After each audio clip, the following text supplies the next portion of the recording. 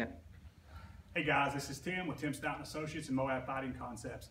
Today I have two special guests. I have Brent Myrkle and Chris Kid Dynamite Wilson.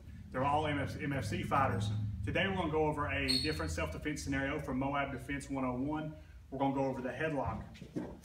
As Caveman gets Chris in the headlock, our first scenario, guys, this works good for females, works good for males, works good for children, but it doesn't always work. But it's going to be the first option we go to. Chris is going to take his rear hand, the one behind his back, and he's going to bring it behind his private area, and he's going to take his other hand and he's going to go to punch it. This is a truly devastating technique to use it, but if you have an aggressive attacker, it's not going to work. So on phase two, go ahead and turn around. If he's got Chris in a headlock, he's got it tight, and the groin strike is not working, Chris is going to body lock, and watch his rear leg as he sets up a trip. Immediately after the trip, he's going to go to the mount and start punching. Okay, one more time for the second one. We're going to go through this one again real slow before we do it live action.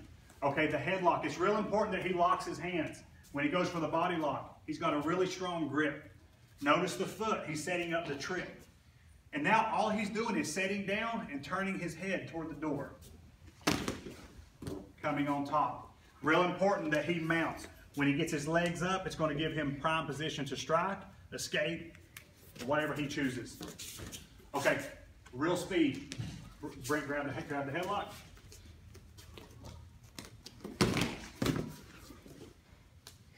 Good. And there we finish and hope to escape. Thank you.